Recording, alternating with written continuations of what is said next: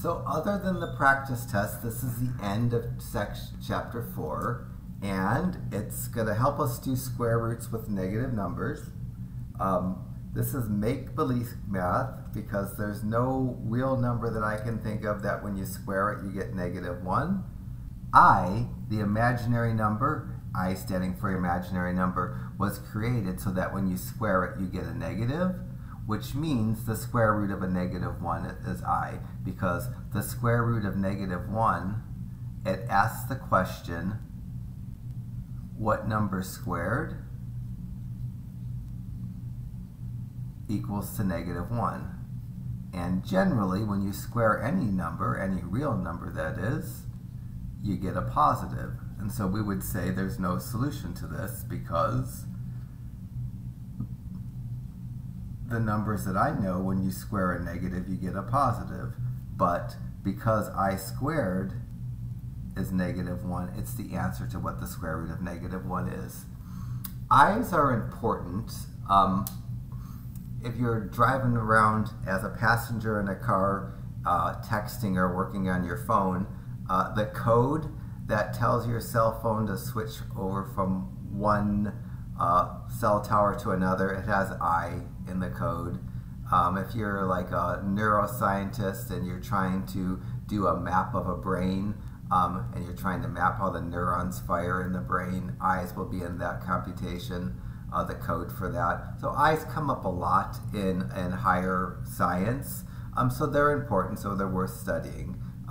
What we're going to do is very trivial, and well, might not seem trivial, but compared to what you can do with I's, it's you know, not even scraping the surface. So I has the property when you square it you get -1, and I allows us to take square roots of negative numbers. Basically, the rules for algebra with I's is identical to algebra with X's. If you can do algebra with X's, you can do algebra with I's. The only difference in the world is if you have an x squared, you have to leave it x squared. If you get a y squared, you can put a -1. And I showed you 5i times 6i, these are multiplying two monomials, for lack of a better word. So I'd multiply the 5 and the 6 and get 30. I'd multiply the I and get I squared. Just like if you were multiplying 5x and 6x, you'd multiply the 5 and 6 and get 30. You'd add the exponents on the x's and get x squared. The difference with I's is I could go the one extra step. 30x squared would be an answer to 5x times 6x. 30i squared is not an answer of 5i times 6i because I squared can be replaced with a -1. So 30i squared is the same as 30 times -1, which is -30. Similarly, -3i times positive 4i really is not remarkably different than -3x times positive 4x. -3x times positive 4x, if I was to multiply it, I'd multiply -3 times 4 and get positive 12. I'd multiply x by x and get x squared. That would be all I can do with that problem. But the I version, -3i times 4i, I multiply the -3 times 4 and get -12. I multiply the I times I and get I squared. And with I's, I can go the further step and change the I squared to a -1. So now, instead of having, I have a mistake here, this should be -12x squared. Not that that mattered, but it was wrong.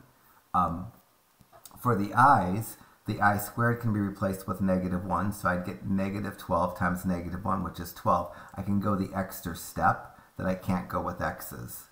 Similarly, if I had 2i squared, I can rewrite it as 2i times 2i, just like if I had 2x squared and I forgot the rules for reducing with exponents, I could rewrite that as 2x times 2x, multiply the 2's, multiply the x's and get 4x squared. 2i times 2i is the same as 2i squared. That's 4i squared, but I squared can be replaced with a -1. So 4i squared is 4 times -1, and that's equal to -4.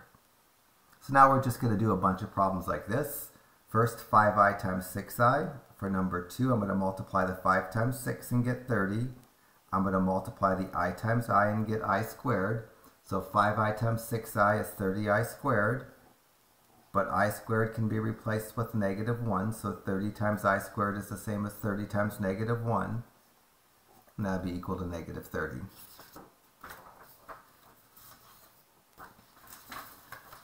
For number 4, 2i times negative 3i, I multiply the 2 and the negative 3 and get negative 6.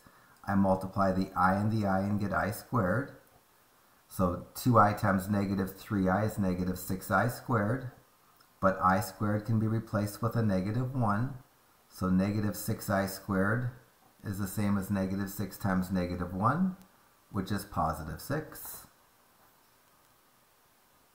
In problem 6, 10i times I can be written without a parentheses, and to simplify it, I need to multiply the i's. 10i times I is 10i squared.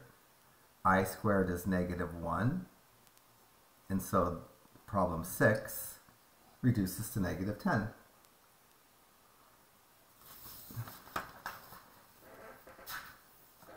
Problem 7 and 8 are basically similar. 7, negative 4i times I would simplify to negative 4i squared, and the I squared turns to negative 1.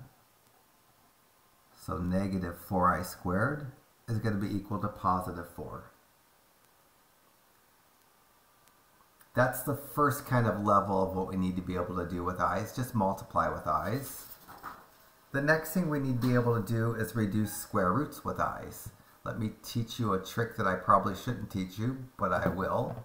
My calculator, in mode 1, it would be unable to do the square root of negative 20.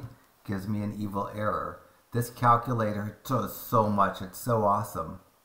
If I hit my mode key and type the number 2, complex. Complex analysis is a field of math that deals with imaginary numbers. If I do mode and then 2, and now I do the square root of negative 20. Ta-da! My calculator knows what it equals to. It's 2 times the square root of 5 times I. How do I reduce square roots with negatives? Square roots with negatives turn into i's. The square root of negative 20, I'm going to make it the square root of positive 20 times I, because the square root of a negative turns into an imaginary number. And now I'm just going to do a prime factor tree for 20 to reduce. The cruddy thing about mode 2, when I try to do a prime factor tree, I go 20 and equals, and then shift in quotes. My calculator won't do a prime factor tree in mode 2. I wish it would, but it won't. So I need to go back to mode in 1 if I want to do a prime factor tree. So then 20 equals shift quotes. Square root of 20 can be reduced because the prime factoring for 20 gives a 2 out in front of the radical and a 5 under the radical. So the square root of negative 20 reduces to 2 in front of the radical from the pair of 2's, 5 under the radical from the single 5, I out in front of the radical because of the negative. 9 and 10 are too nice. The square root of negative 25 is the same as the square root of 25 times I, because the square root of a negative number is an imaginary number. And I know the square root of 25 without a prime factor tree. That's a perfect square. The square root of 25 is 5. So if I'm in mode 2, I hate to bounce back and forth from modes, but if I'm in mode 2 and I entered the square root of negative 25, my calculator would tell me that it's 5i, just like I wrote. Can't do prime factor trees, but I can do square roots with negatives. Problem 12, to do the square root of negative 54, it's going to be the square root of positive 54 times I, mode 1, 54 equals shift quotes, actually degrees, minutes, seconds, but I call it quotes, it looks enough like quotes. I'm going to reduce, did my prime factor tree for 54, made a group of 2. I'm going to get a 2 in front of my radical, a 3 in front of my radical from the singles, a 3 under my radical for the pairs. And now I'm going to get 6 square root of 3 times I. Put it back in mode 2 and do square root of negative 54. Exactly wrong. What did I do wrong? My prime factor tree 9 times. Oh, messed up. Since I'm tired, I should have got a 3 out front and a 2 and a 3 under. I'm so happy I just checked that. What a pair of 3s. I get one of those out front. The singles stay under. So my answer was trumped by my calculator properly. Thank you, calculator. Just a careless mistake. Pairs go out front, singles stay under, and that's not what I chose to do. For problem 14, I get the square root of 15 times I, and 15 is not a reducible square root because it's prime factoring. It doesn't have any pairs. So if I do the square root of negative 15, I get rad 15 times I, or square root of 15 times I. These are nice. 16. 5 times the square root of negative 49 is 5 times the square root of 49 times I. Square root of 49 I don't need my calculator for. Square root of 49 is 7. So I get 5 times 7 times I. And that answer is going to be 35I. Let me try this if I'm in mode 2. 5 square root negative 49. 35I. Bang on. Let's do 17 because 18 is too low on my screen. For 17, 2 times the square root of negative 18 is 2 times the square root of positive 18 times I. Mode 1. 18 equals shift degrees minutes seconds. 18 is 2 times 3 times 3. I'm going to get a 3 out in front of my radical. That's going to get multiplied by the 2 that's already there. I'm going to get a 2 under my radical and still have that I. When I do this on my calculator, I'm crossing my fingers that I get 6 times the square root of 2 times I. So back to mode 2, 2 square root negative 18, 6 rad 2I, beautiful.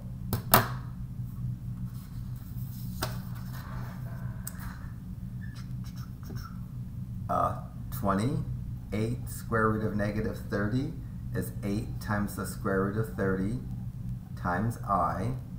30, the prime factoring is this. It's 6 times 5, so it's 2 times 3 times 5. There's no pairs in the prime factoring. 30 is not a reducible square root. That's as far as I can go. And if I do 8 square root of negative 30, I get 8 square root of 30 times I. For those of you that are fresh enough out of algebra to remember the quadratic formula, what we're going to do next is going to get us ready for the quadratic formula in chapter 6. So I have an ugly square root fraction that I want to reduce, and I'm going to do orders of operations. I'm going to treat the square root like it's a parentheses. So I want to simplify this using orders of operations. Negative 2 plus the square root of 2 squared minus 4 times 1 times 5 all over 2 times 1. For those of you that remember this, negative b, different symbol but basically similar, plus or minus the square root of b squared minus 4ac all over 2a, which is the quadratic formula. That was the inspiration for this problem. It's setting us up for when we solve problems with the quadratic formula in chapter 6. Anyways, let me simplify this. I do the square root first because it's like a parentheses. Under the square root, first I do the 2 squared, which is 4. Get minus 2 plus the square root of 4 minus 4 times 1 times 5 over 2. And then under the radical do the multiplication. 4 times 1 times 5 is 20. This will give me minus 2 plus the square root of 4 minus 20 over 2. Then do the subtraction.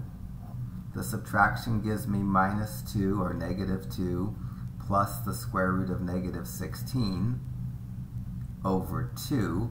And the square root of negative 16 is the same as the square root of positive 16 times I, which is 4i.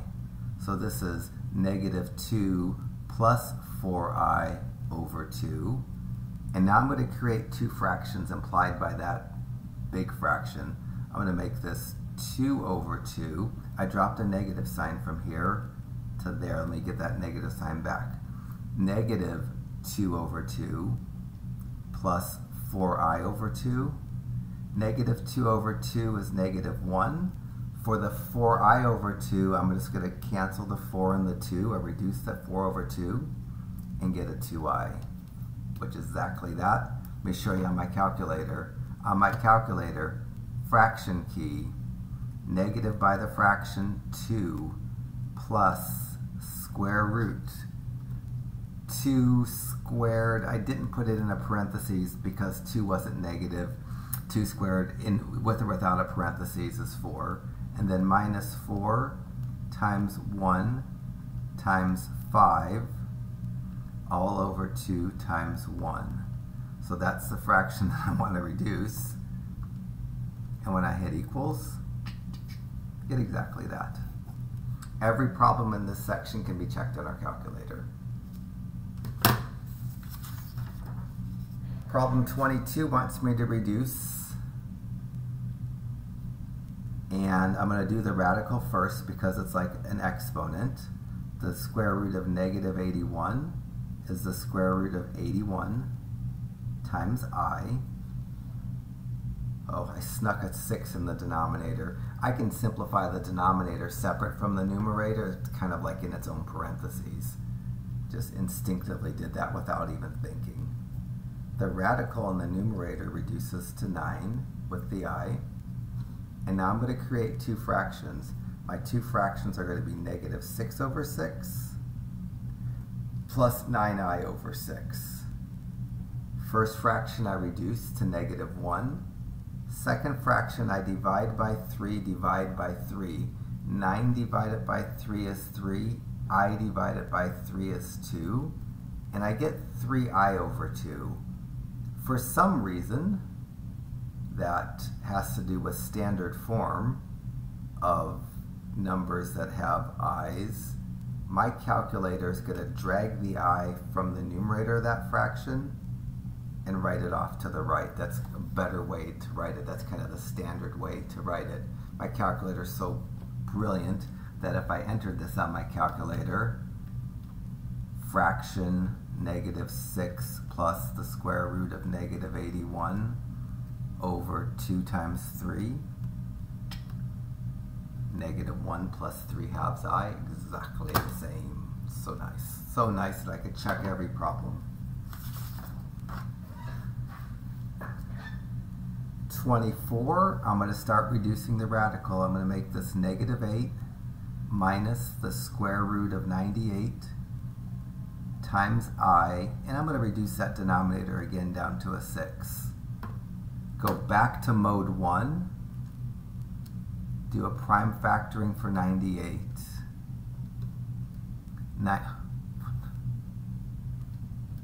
98 is 2 times 7 times 7, so the square root of 98, I get a 7 out front and a 2 under because of the pair of 7s. And now when we have i's, we create two fractions. The first fraction is going to be negative 8 over 6.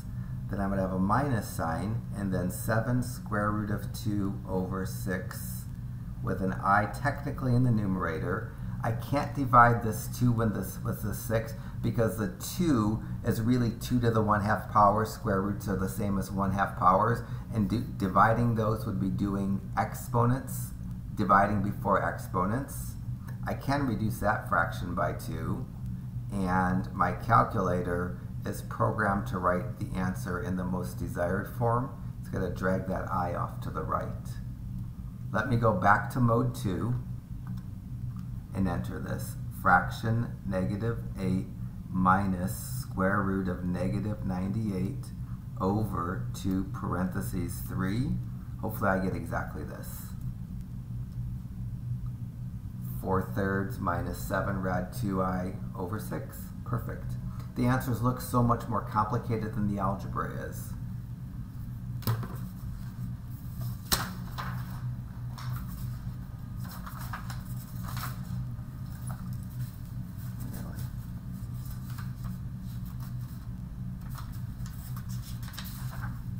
So let's work on number 26. 26, the square root of -8 could be written as square root of 8 times I.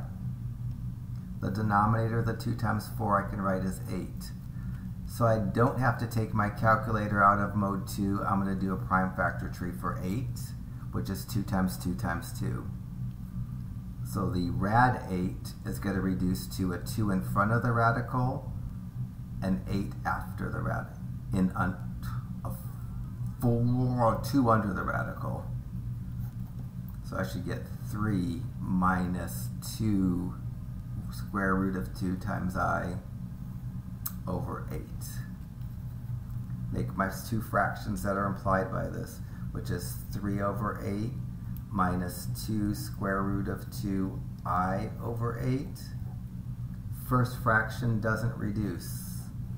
Second refraction, reduce, I get a 1 in the numerator in front of the radical, a 4 in the denominator.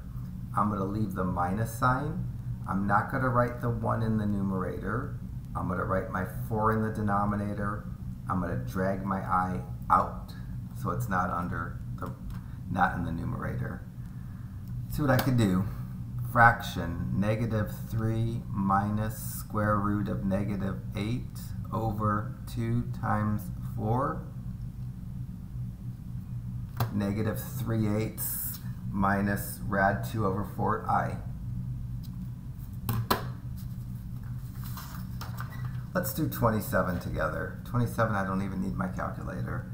27 is 7 plus the square root of -100, which I could write as the square root of 100 times I. The denominator, 2 times 1 is 2. The square root of 100, I know that without my calculator, it's 10. It's a perfect square. And now I can make this 7 over 2 plus 10i over 2.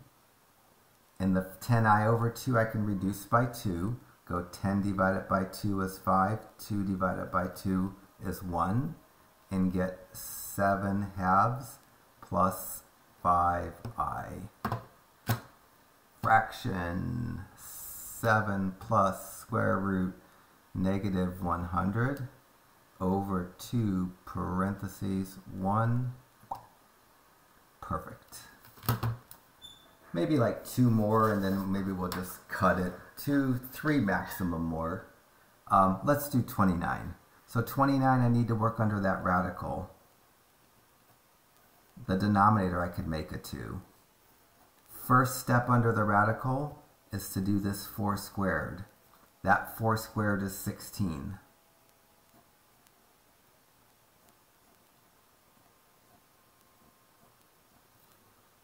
Second step under the radical is to do this multiplication of 4 times 5 times 1. That gives me a 20.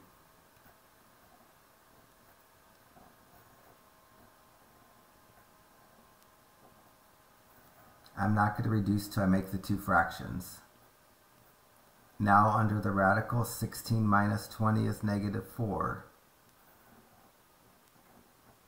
The square root of -4 is the square root of 4 times I, so it's just 2I. So this is going to give me negative 6 plus 2I over 2. Now make my two fractions. Negative 6 over 2